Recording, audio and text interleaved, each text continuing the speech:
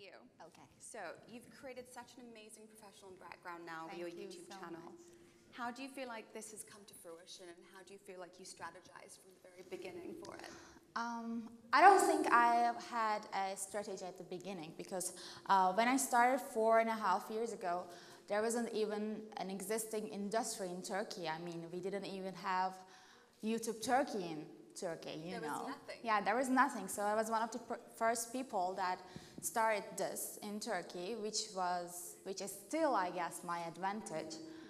And then slowly I figured out what I want to do, how I want to do things, and things started to get bigger and better.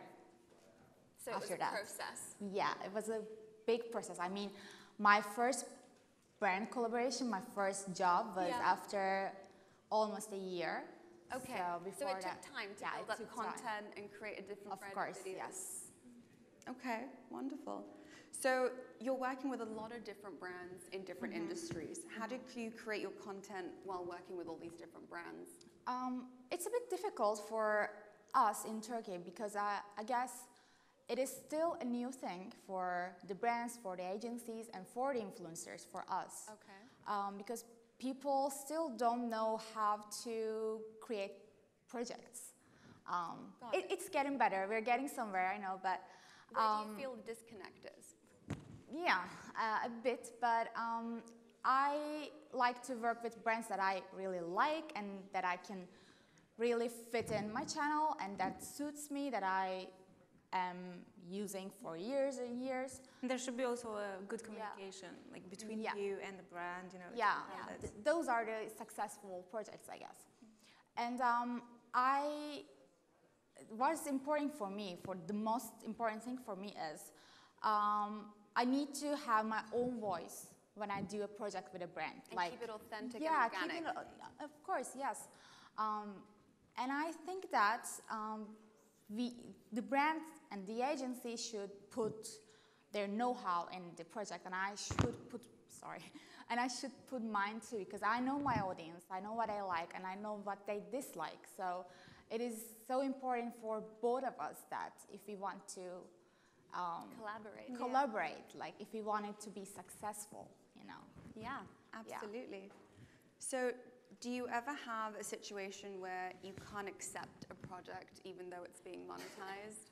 Yeah, sometimes they want us to, you know, memorize lines, and they write some scripted projects, you know, and I don't agree with them, because we are not an actor. Like, we are not actors. We are influencers. I am here as Duygu. She is here as Diana. Like, with our style, with our hair, with our content. So we need to be ourselves. Yeah, and it's a bit odd when they ask you something like this, because I mean, yeah. you should be yourself, and your followers follow you because you know you are who you are. So it should be, yes, you should benefit. The brand should benefit from this collaboration as well, but it should be a win-win situation for both of you. And I think the weird thing is, they want to work with us. They chose us for you know, for what we do, what we represent, exactly. But they expect a different thing from us at the same time. It's a bit weird of them, I guess. And if it's more natural, it will be, you know, the followers will like it more, because it's more authentic, it's more you, and and people will watch the whole video, exactly. and the drop-off rate won't be as exactly. extreme. Yeah, absolutely. So Duygu, you did a fantastic collaboration with Bobby Brown, and this is one of the best examples of influencer marketing in Turkey. We'd love to hear how this whole project came about. Okay, so thank you, first of all. It was a big deal because it was the first project that Bobby Brown did in Turkey with an influencer. I was the first Turkish face in stores, and I was the first influencer that they worked with. And it was a first for us too, because people or brands don't do those kind of things, because it's a big deal. I said in the beginning that it's still new.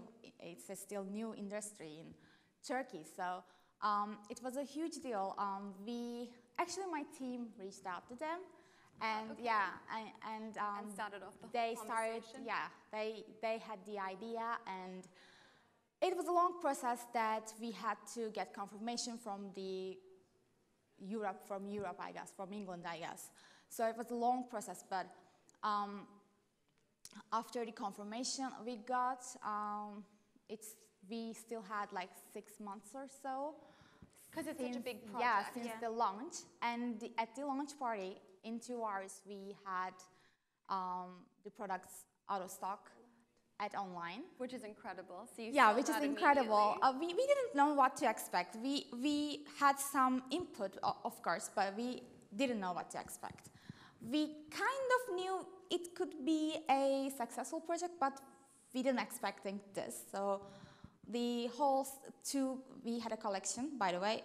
It was 2 sets, and we sold out, and it's not available anymore. But it was a great project. That's incredible. Yeah, I'm so glad. It was one of my biggest achievements in my career, I guess. We love to hear that. So you also have a clothing line, Duygu Istanbul. What was the story behind that, and how did you personalize the brand and make it your own truly? I have always wanted to study fashion, but it didn't happen for me. So now you have your own brand. Yeah, which is crazy. But to be honest, if I didn't do what I do now, I couldn't do that. Right. To be honest. So it was so huge for me. Like, it was a dream of mine, and I didn't think that in a million years I could do that. So 2 years ago, I guess, we launched the brand. We sell online just for now. Like, I don't know what happens in the future, but and I like to design my own stuff because I have a particular style, and I guess people like what I wear, how I style them. And are you custom designing all of the pieces yourself? I do the designing stuff. I don't do the organization and the operation stuff, but I do the design stuff still. I choose everything from the fabrics to the materials. We do jewelry and ready to wear. And I do kind of effortless, timeless, and cool stuff, I guess. Yeah. In my opinion, at least. And I don't know, it's going great. It went really well since the beginning. But I don't know what is going to happen after this, because I have so much to do. I have so much on my plate. So, do you have another project that you want to do? Is there like a book or a product line that you want to start? What's your new venture that you are dreaming of? To be honest, I don't like to talk about my dreams unless I start them. Okay. Because it gives me so much pressure that I have to do it now. You know. So absolutely. I don't know for now, but of course I have some big dreams still. And I want to separate myself a bit from the brand. But I think it's impossible because I'm kind of the influencer of the brand. I'm kind of the face of the brand. So it's attached to you. Yeah, it's very attached to me, which I like. But on the other hand, it causes some problems sometimes. But it's time-consuming. Yeah, it's time-consuming, of course. But I don't know. And you're like, I just want to produce more videos. I want to create more content. Yeah, I have so much to do. I have my travels, I have my projects, I have my videos, I have my photos, I have my brand, I have the design for it. So. The life of an influencer, everybody. Yeah, basically. Wonderful, thank you. So Diana, let's go to you. How do you select the brands that you work with, and how do you create content for these awesome brands?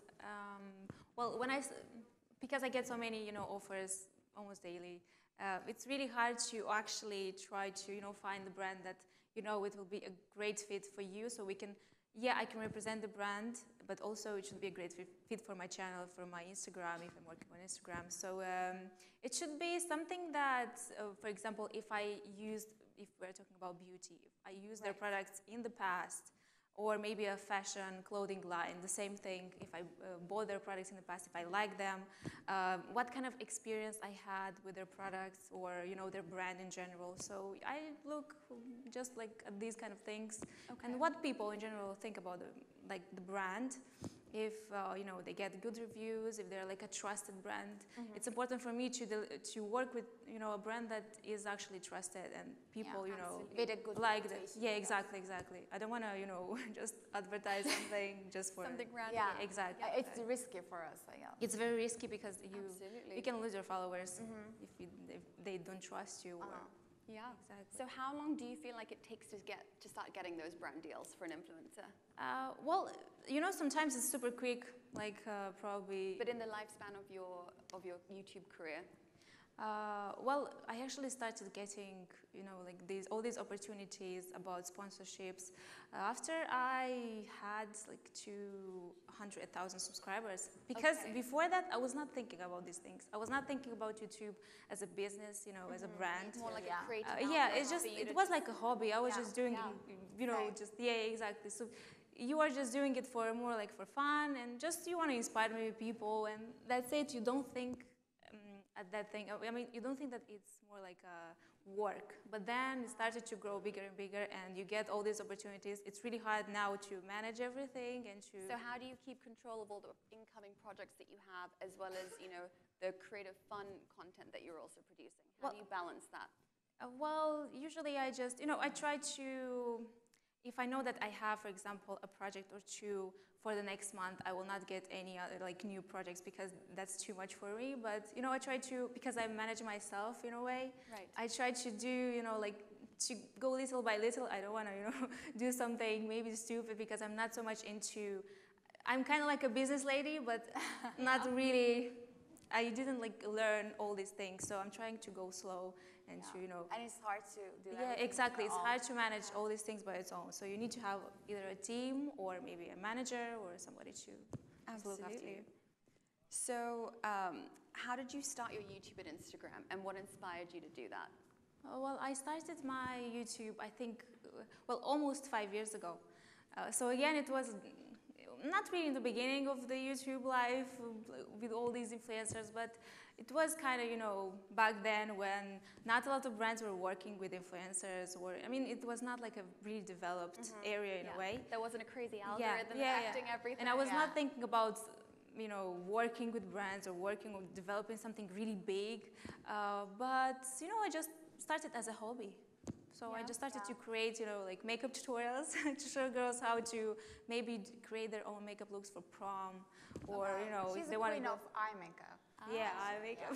Exactly. Very cool. It's my passion, so you should, you know, create something that you are passionate about. So speaking about passions, how do you keep up to date with the trends and create engaging content that encompasses your passions, but also the emerging trends that are coming up? So of course you want to be yourself. You want to, you know, to be as natural as possible in front of the camera, but also you need to look at the trends because this way you will reach new audience. You don't want to stick with the same people like for years. And right now it's a bit more harder to do this, but it's still possible. I have a question. Sorry to interrupt. Yeah. But do you think it is too late now for them to start a YouTube channel on this day?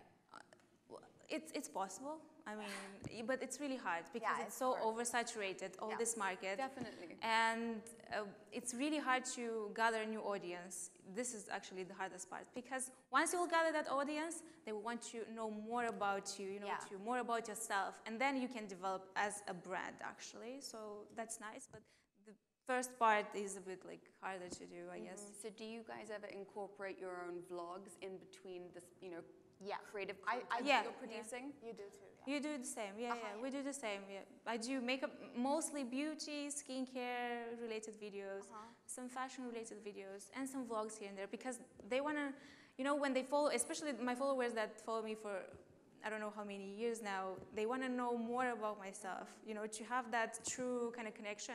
So they like to watch vlogs. What are you doing? Yeah, see what you're doing every day. Q&As. How you think about certain things in life. Exactly. Okay.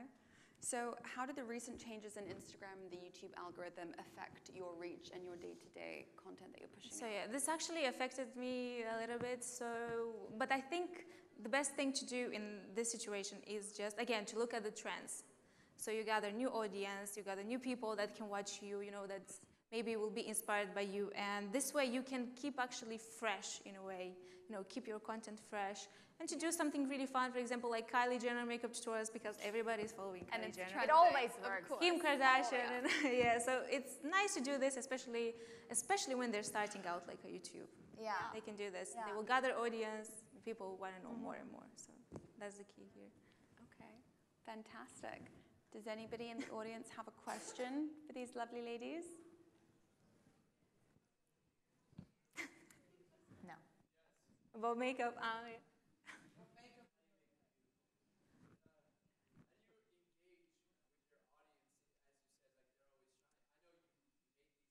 Yeah.